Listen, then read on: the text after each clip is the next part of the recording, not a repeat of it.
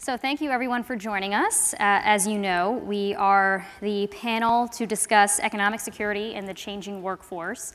So that means the contours of the workforce as it is, how it's different today, how the social safety net has or has not adapted, as well as the kinds of roles that both the private sector and the public sector could play in granting more economic security to today's workers, whether they're in the formal gig economy or otherwise. And joining me to discuss this topic are our esteemed panelists. We have SARA HOROWITZ, who is the founder of the Freelancers Union and its executive director. She has been helping the new workforce build solutions together for nearly 2 decades, and is a MacArthur Genius Fellow as well, amongst other commendations, and Deputy Chair of the Federal Reserve of New York. She's a leading voice for the emerging economy. Next, we have Betsy Stevenson, who is an Associate Professor of Economics and Public Policy at the Ford School of Public Policy at the University of Michigan. She's a Research Fellow with the National Bureau of Economic Research, a Fellow of the IFO, am I pronouncing that correctly? IFO Institute for Economic Research in Munich, also worked in various capacities in the Obama administration on the Council of Economic Advisors and Labor Department as well. And then Cecilia Munoz, who is the President's Domestic Policy Advisor and Director of the Domestic Policy Council, which coordinates the domestic policy-making process in the White House. Previously, she had served as Deputy Assistant to the President and Director of Intergovernmental Affairs. So thank you to all of our panelists for joining me for this conversation. The first thing that I wanted to talk about is who we're talking about. So Sarah, I'm wondering if you could just give us kind of an overview of who this workforce is that you represent, that you think should be the focus of the conversation over the next day or so. What the modal worker looks like. Are we talking just about Uber drivers, or is there another broader array of workers that we should be thinking about when we're talking about who needs the social safety net to change? You know, I think that in this conversation we're talking about the gig economy, the share economy, the contingent workforce. We have so many different names. But I think really the best way to be thinking about this is that work itself is getting to be so short term, and that people are putting together their work lives through many of these gigs. And so one of the things that I think we'll have lots to talk about is that there's really there's just not the numbers that we need to be seeing to get a handle on it. So Freelancers Union has done a study with Upwork and found that it's 54 million Americans. And what we were really trying to show was the breadth of how people are working this way. So some people may be independent contractors and they may have a part-time job. Somebody might have a full-time job and are going to drive on Lyft. And so what you see is that these numbers are hard to come by, but about 1/3 of the workforce is working like this. And then I think you start to see very different things. There are the workers who are independent contractors and are really independent contractors. I came here today and was greeted by Andrea, who is working for the event company and is a freelancer and has another job. And that is how many people are doing these gigs. She works here like 1-2 times a year. And one of the benefits is she's really interested in policy, so she gets to come here and listen. And I don't know where you are, Andrea, but I asked if I could say this. So you also have great numbers of people who are misclassified, who really tend to be lower wage workers, and that is really where we need to know what's happening in that. But it really is very, very big number. Betsy, I wanted to ask if you could weigh in a little bit on how the social safety net developed as it did, in that so much of it sort of piggybacks off of the formal employer-employee relationship. As I understand it, in a lot of other developed countries, that's not quite the case. You don't have retirement programs and health insurance, even unemployment insurance type programs administered through that employee contract. And why is it that we've developed as we did? Well, I think that all the countries were trying to think about how government can help the private sector achieve shared prosperity for everyone. And so, what we saw in the last century was a big movement to have the government play a role that was really important in order for the economy to move forward. You know, if you look at each individual case, you know, there are different things that happened. If, you know, health insurance in the US, President Truman tried to introduce a national health insurance plan and never came to Congress for a vote. You can imagine a very different kind of health insurance system in the United States that looks a lot more like what we see in a lot of other countries had that actually passed at the time. Instead, we had a big development of private sector health insurance companies, and now we have to reckon with, you know, an economy that has those private sector entities. You know, similarly, if you look at something like pensions, you know, I can't tell you how important this was, but part of what happened was in 1942, in order to constrain inflation, there was a moratorium on wage increases, but they said that didn't include benefits. And so what you had was a lot of employers adding pensions in because they could add in a pension without violating that current law. And you saw a big increase in the number of employers who added pensions, and they said they were doing this to recruit workers.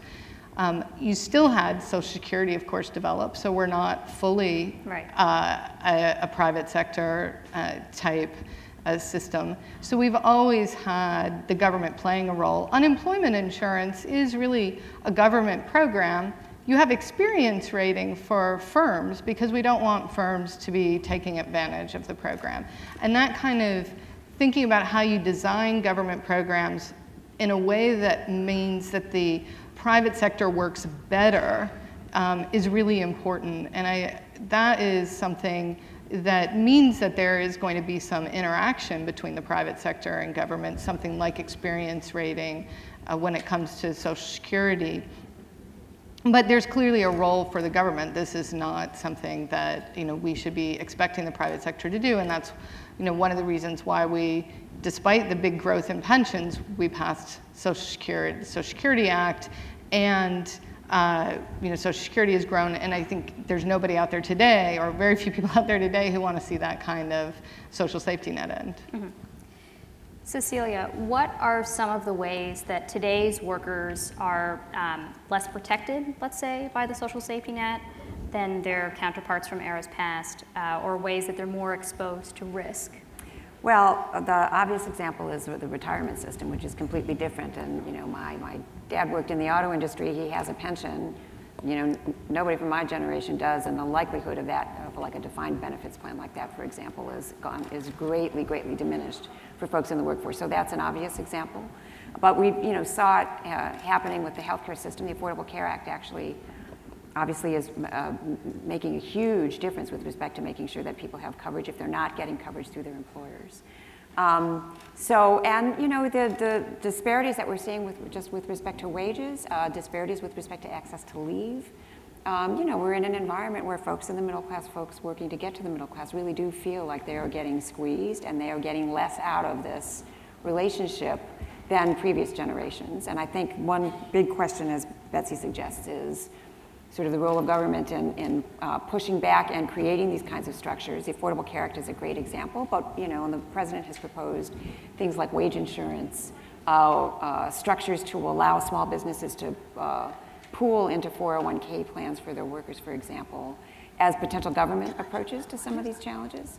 But we're kind of experimenting on all fronts in supporting, you know, groups like SARA's and others in a conversation about worker voice. Workers have lost a lot of leverage, and that's something that the president feels really strongly we need to be doing something about. Sarah, you wanted to? I think that one of the major things that's like really missing is the social movement, right? Like we had major social movements in the 1930s that really helped bring about all these great changes. And I think that that's what we're starting to see now is we're seeing what's happening across the country with with the Fight for 15, which is really exciting, with fast food workers, with drivers, that we're starting to see that workers are starting to say, like, we need something here. And I think that it won't necessarily be because government is gonna, we all smart people will figure this out, but I think it will be this combination of some agitation of people talking about what their issues are and what they want to see in partnership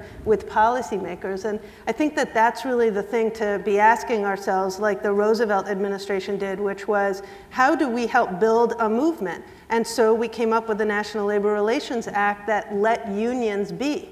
And then unions had a business model and a way of being, but I think we've forgotten that. We have to go back to a period in time where we have to say, what's the success metric going to be for our elected officials that they're going to show us how much they built these next organizations?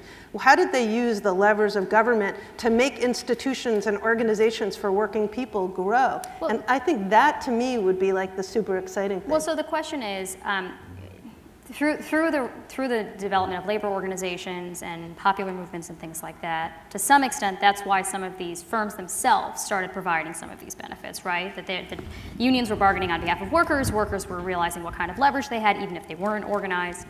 And over time, what we have seen is that firms are sort of shunting more of the risk that used to be on their balance sheets onto the individual balance sheets of workers themselves, right? If we're talking about retirement security or even health insurance or wage security or various other kinds of benefits. And the question is why?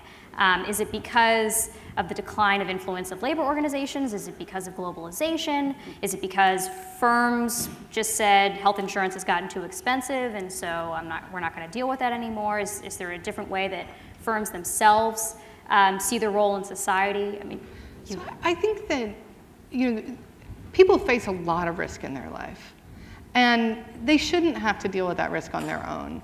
But it's not clear that businesses are equipped to handle that risk for them, and that's why there is a role for government.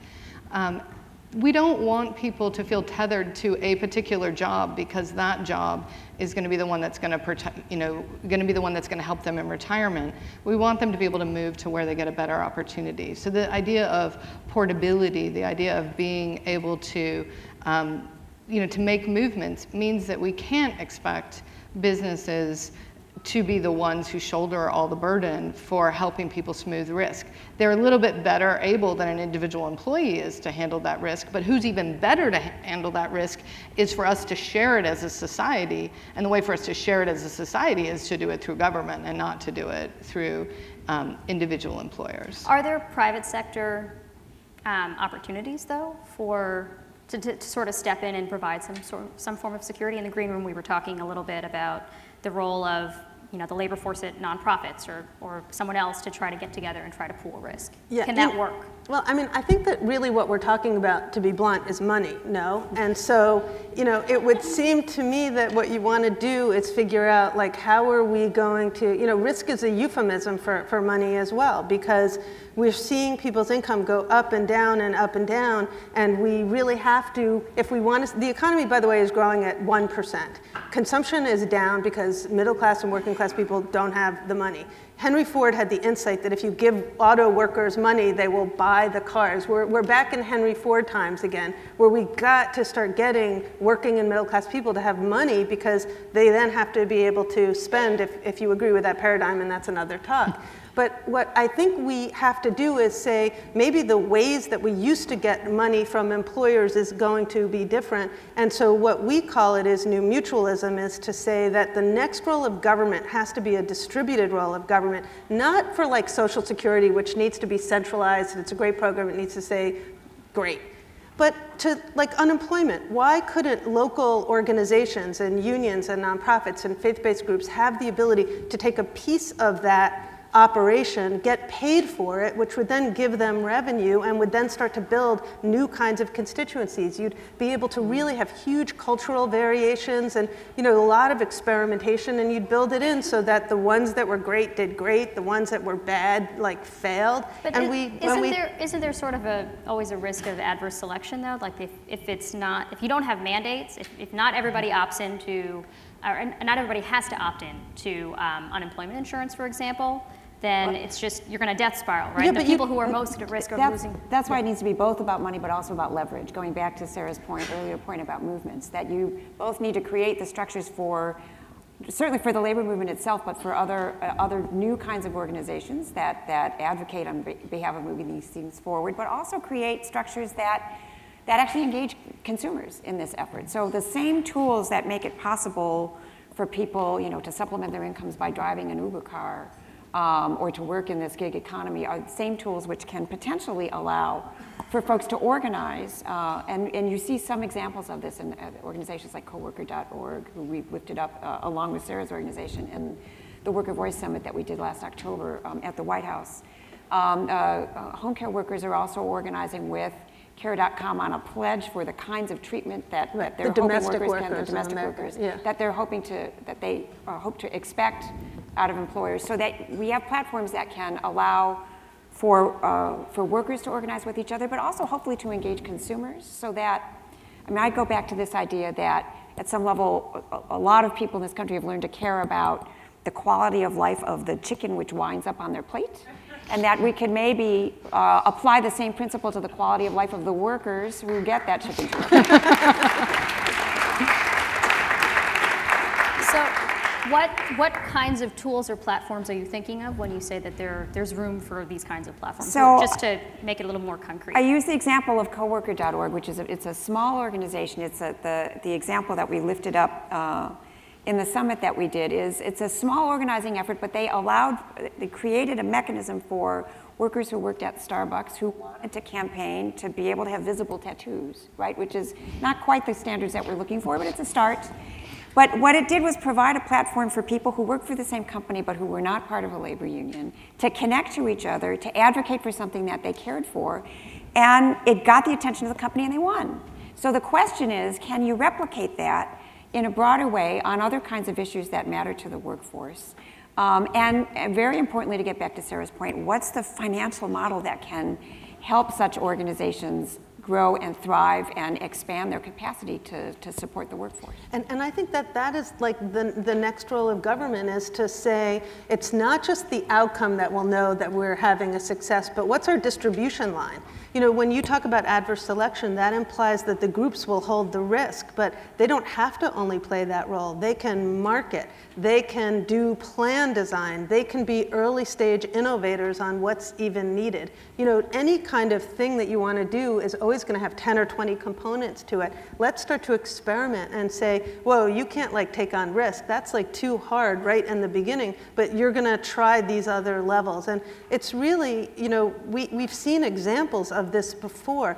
Not to keep harping on the Roosevelts, but this time Teddy was really the one who really brilliantly figured out how to support cooperatives, because he said urban areas are getting so much money and are advancing so quickly, and so we have to start to figure out how we're going to like give birth to this whole movement of cooperatives, which now are very much in red states and are very sophisticated in their economic structures, and they have banks and secondary cooperatives, but that's because the government said it's their job to build and help these independent organizations grow. And I think as we're sitting here struggling with a society where people are so alienated and alone and isolated, which is not what you need in a networked, linked society, part of it is that we have to be building that social infrastructure, and that's a job for government, and it needs to do it. What's the role of state and local governments in these kinds of issues? I mean, because Do it more. Do it more. But is there a separate role that state and local governments could carve out to try to provide more economic security to workers who are in these less traditional types of employment arrangements? I mean, I think one thing that if anybody here is like a mayor or friends of a mayor or a governor, like call them tonight and tell them to do this. Like, I think that we need to be experimenting with unemployment insurance as a way to even out income that is so episodic, and to say this, to your point about risk selection, unemployment, if all the independent workers in America went on unemployment, they would bankrupt it in about 5 seconds, because if you are a gig worker, you will be unemployed many times through the course of the year. So we need to start having actuarial calculations, and somebody has to try a pilot where they can find out what's the number of people that will be statistically significant, what's the amount of the benefit, and let's watch it over a period of, I don't know, months, and let's start to see if we can think about what happens, and then let's look at the person's spending, or let's look at their bankruptcy rates. I mean, these are the kinds of things that you can't do at national level. for a variety of reasons, but operationally, we don't want it to be that big. We've got to see these experiments, and we've got to have leaders who have the vision for how they're going to try it in their area. And for a variety of reasons, I think state and local governments are where you can see these kinds of innovations beginning to take root, that there are all kinds of obstacles to be able to do these things at the federal level. And while we could be, look, a source of policy, as we have been, and a source of ideas, as we have been and continue to be at the federal level, a lot of there is tons of room for innovation in this space, and a lot of that innovation is going to be happening at the state and local level as it should. Weren't there some incentives that were passed a few years ago? Betsy might know about this. I don't know if it was done through DOL regulations or through law, that basically rewarded states for expanding coverage of expanding unemployment insurance coverage, something to that effect. Right. There was some. There were some incentives for states to engage in some reforms. Unemployment insurance for freelancers is actually one of the harder ones to deal with because of the issue, because it's so hard to know when people can't find work versus when they choose not to take work. And so that wasn't one where I'm aware of any experimental things that were done. I did want to just add something to the conversation, which is that you said it's about money, and the thing that's underlying it, though, is not just money, it's trust. And we've seen a big decline in trust in the US, and everybody knows there's been a big decline in trust in government, because I don't think you could trust Congress any less than people trust Congress today. But they actually trust each other less as well. So when you ask people, are most people trustworthy, the people agreeing with that statement has been going down over the last several decades. And so when we don't trust each other, it's actually really hard for any of these kind of networks and local communities to come together. But it's also really hard just for the economy to work properly. So that's why solving these problems, building trust, building community, building these kinds of networks, it's not just about creating shared prosperity and helping workers, but it's actually essential for us to continue to have strong economic growth. And that's actually the vision the Roosevelts had, was not just that we protect workers. We grow the economy and have economic growth by protecting workers. And that message seems to have gotten a little bit lost today. Well, Sarah, in the green room we were talking about one of the efforts that I guess you've been active in New York City to try to have the government step in when trust is lost or contracts are breached for freelancers. Mm-hmm. Yes, thank you for that. One thing that I think is really amazing, how many people here are freelancers or have freelanced at some point in the last few years? Great, so I mean, it's like here, and one of the most important things about being a seasoned freelancer is that you have to build up your network, because when you have too much work, you've got to give it to somebody who's not gonna say anything and then will trade back with you, or you have to find somebody because you're lonely in the house and you wanna meet for coffee, but you will die on the vine if you are a lonely freelancer. And so what I think is so fascinating is that freelancers in their own networks have to build up this trust, in fact, and so I think that's really worthwhile for us to be looking at what are the great things that are happening, and I think that we are seeing greater levels of trust. Now, so one of the major things in New York City is we have a bill in the city council that has a majority of city council members have already signed in support, so we are hoping that this will be law soon. And what it says is that if you work with an independent contractor in New York City, you have to have a contract. And if you don't pay your freelancer, you can be subject to double damages and attorney's fees, and that you have to pay people within 30, 60, 90 days. What's so significant about this, number one, is that the average freelancer has been stiffed $6,000. 70% of freelancers have been stiffed at some point in the last year. And talk about the economic implications of that, it's enormous. And it's very difficult because people have to then take this on their own. So coalition of groups from SEIU, the Teachers Union, Kickstarter, the New York Tech Meetup, the Brooklyn Chamber of Commerce, many others have come together, the Domestic Workers, the Guest Workers Alliance, to say this is something that is happening to low-wage workers up through professional workers, and that we're stronger together than we all come together. And it's the first legislation for independent contractors as independent contractors. And I think that's going to be one of the biggest trends that we're going to start to see, is that independent contractors who have not been misclassified have to be able to start to build the safety net that is appropriate for the way they're working. And I think that's what's so encouraging from Seattle and in other places across the country, that people are starting to come together as independent contractors. And I just think that is really important and often gets lost because it's a little bit technical about whether somebody's an employee or an independent contractor. But this is for independent contractors. So on the question of employee versus an independent contractor, one of the concerns that I have heard from employers, particularly smaller employers, is that as the expectations or rather requirements that employers are required to provide for their workers grow, including sick leave, parental leave, various other kinds of benefits, that raises the cost of having an employee and differentially lowers the cost of having an independent contractor, who are often exempt from these kinds of requirements. And it further incentivizes basically employers to shift more of their labor requirements into independent contracting and away from full-time employees. Betsy, I'm wondering if you could talk a little bit about how we deal with that concern. I mean, I am fully in support of creating sick leave and creating parental leave, but those kinds of benefits do make workers more expensive, particularly workers in a particular kind of contract. I disagree with that. Okay. I actually don't think they make workers more expensive for a couple of reasons. One, research has shown that paid sick leave is really valuable because when people have communicable diseases, they come to work sick and they get their coworkers sick. And the thing about not having access to paid sick leave means you come when you're starting to get sick because you don't feel that bad and you think you can make it. That's actually when you're most contagious. So you spread all your germs around the office, then you come home and you're really sick, so then you stay home and that day you're really sick.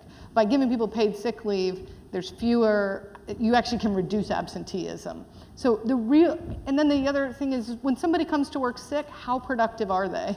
So what are you really losing when you pay them to stay home? It's not just about sick leave, right? I mean, it's also about the minimum wage from which contractors are exempted. But there are a number, I mean, research shows that firms that treat their workers better, meaning better pay, more likely to have leave, are more productive, better managed, more profitable. So it's not, so there are some advantages to treating your workers well. The other thing is, that's one reason firms should do it, and a lot of firms, in addition to getting into heaven and little things. There are firms that do it tend to learn, oh, it's not as costly as I thought it was going to be because there's all these productivity advantages I didn't know about until I experimented. The other thing is that the research shows that it mostly comes out of workers' wages. So they don't actually become that much more expensive because it's really hard for us to force up total compensation. For workers at the bottom, you do push up total compensation. And that's why these kind of policies, they create uniform benefits for everyone. Most workers would trade off the stress of having to choose whether to take an unpaid sick day for a little bit lower pay. I mean, you ask people to choose that. And it turns out, for most workers, that's actually the choice that's happening. Total compensation does not rise by very much. So firms are able to, businesses are able to adjust, except for when you're dealing with the lowest paid workers. And so when we pass these kind of benefits, it's helping us reduce inequality by lifting up the bottom without really raising overall costs by very much. So I think a lot of employers tend to say, oh, look, this is becoming so costly, but they actually have a lot of margins of adjustment that means that it's not that costly. And anecdotally at least, it seems that more firms are tempted to reclassify, maybe they're misclassifying their workers as freelancers in order specifically to evade some of these benefits. I'm just, Well, is this something you hear from your members? Am I crazy? I think that it's almost like looking at, well, Alan Kruger did this great work on minimum wage and found that it didn't at certain levels mean that fewer people were hired. But, I kind of feel like this argument,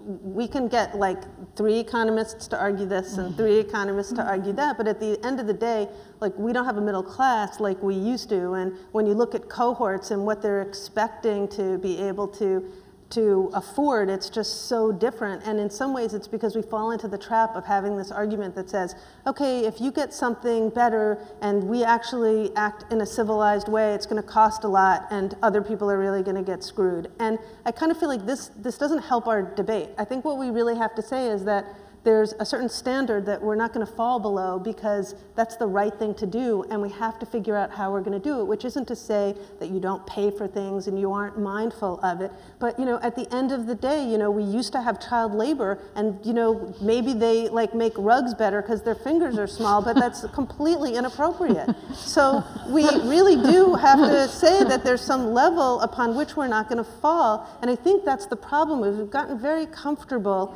using this kind of economic arguments that justify an outcome that really has gotten to be just simply amoral. And so I just think that's where we are, and I think we have to hold ourselves to that, which isn't to say that the economic arguments are irrelevant or anything, but let's put the goal there and then let's figure out how we're going to achieve it. I think there's too much emphasis placed on what our employer is going to do. Workers are just as much of an important part of this equation as employers, and we need to be asking, what are workers going to do? And what we want workers to do is to be able to engage to their full potential in the economy and the jobs in which they're going to be the most productive.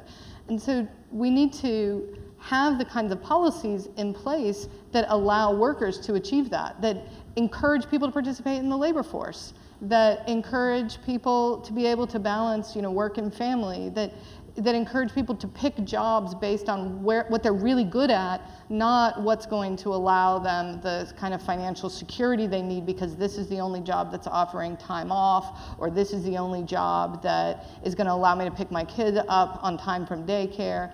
Those kinds of policies are things that are really important for not just, for the economy. I mean, they're important for the economy, but they're important because workers and what they choose to do is what ultimately determines how much we produce as an economy, not just what employers choose to do. And you're beginning to see signs that because we're having these policy conversations, even when we're not, we haven't been successful at raising the minimum wage at the federal level, but the Fight for 15 and others have been quite successful in parts of the country in raising this conversation. The conversation that we've been trying to lead from here about paid sick days, paid family leave, has also taken root in other parts of the country. So you see state and local governments taking this on and actually raising the standards.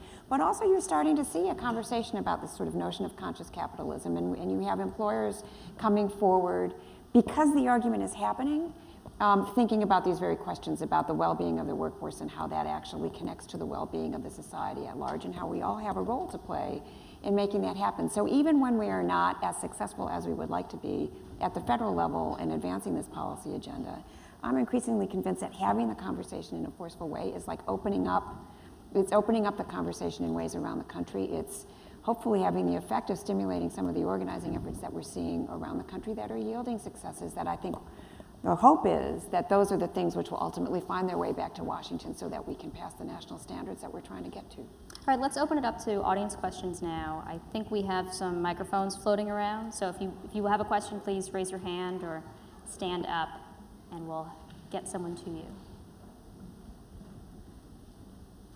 Nobody? There's one over here. Somebody over here raise their hand? No? Yeah. Yes.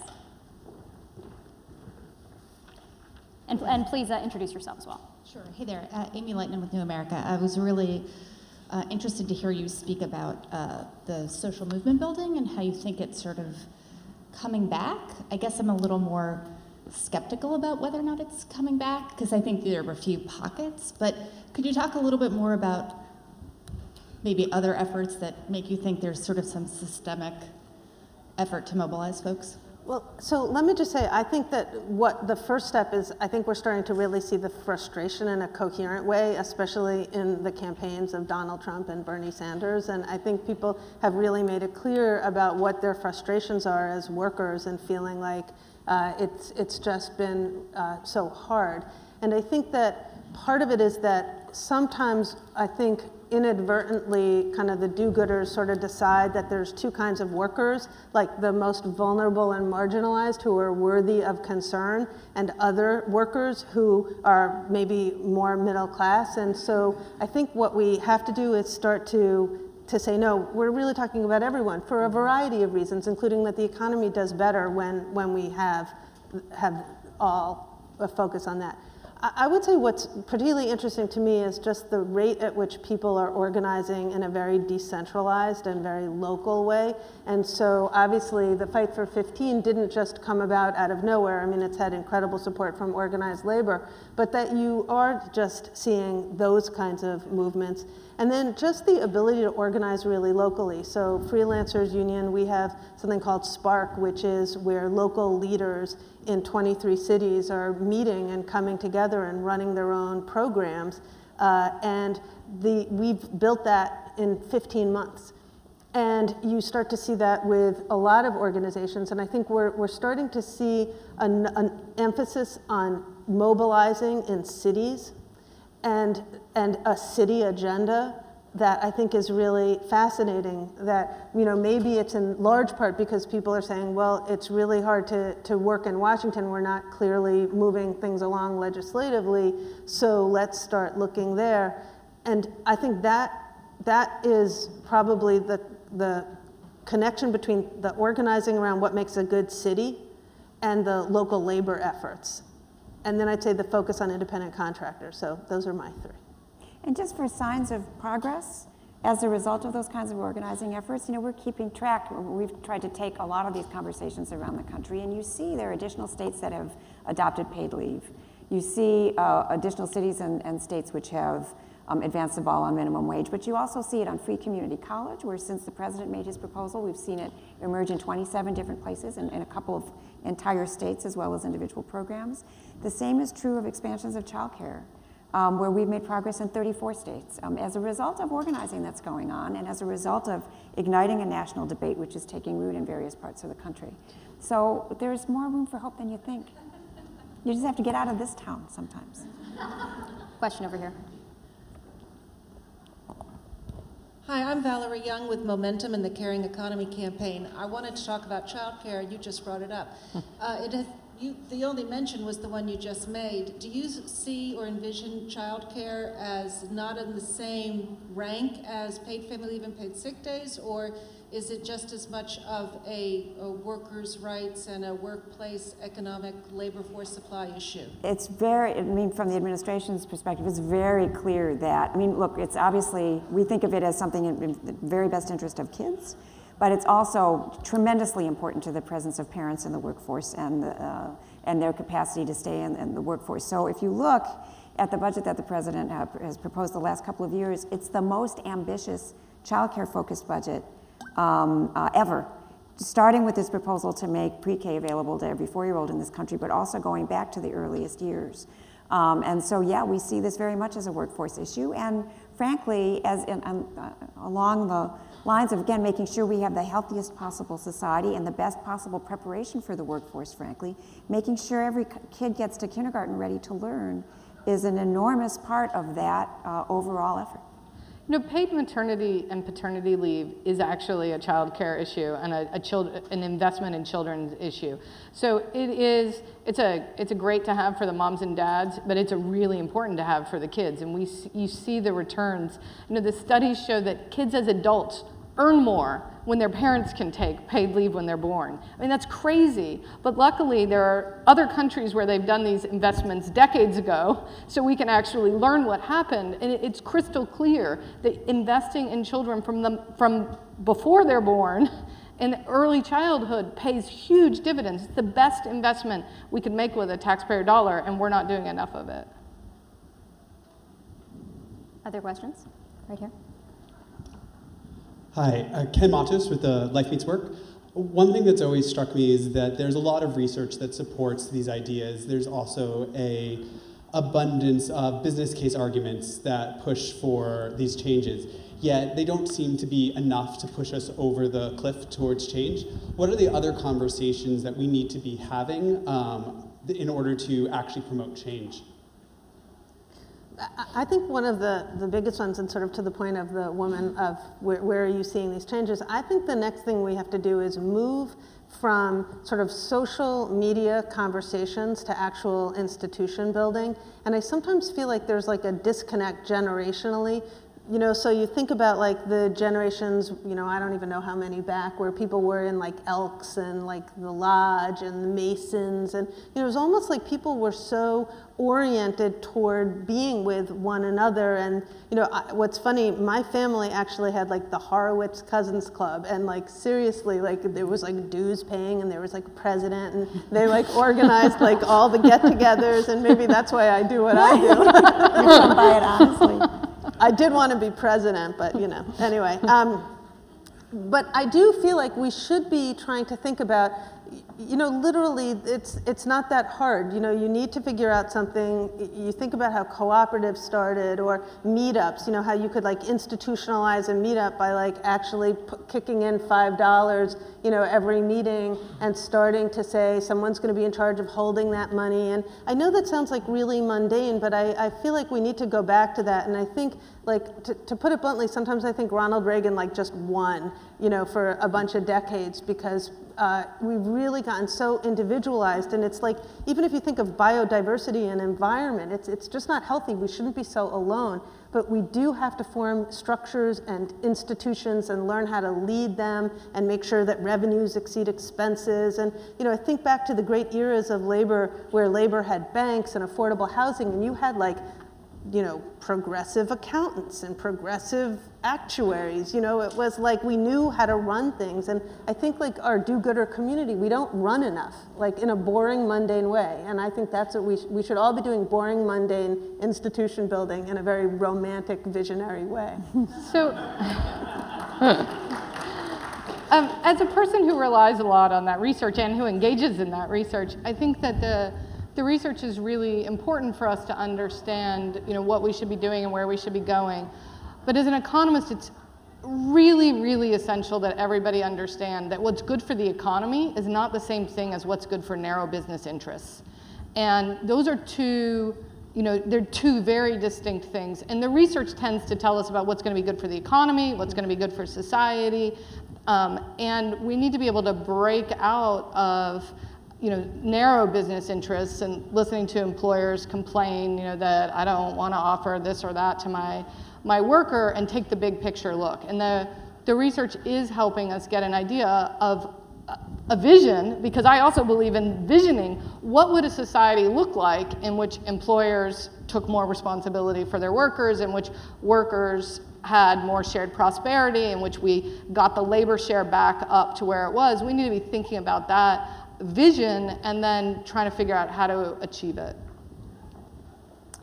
Well, thank you very much to our panelists, and thank you all for your questions. I think we're good.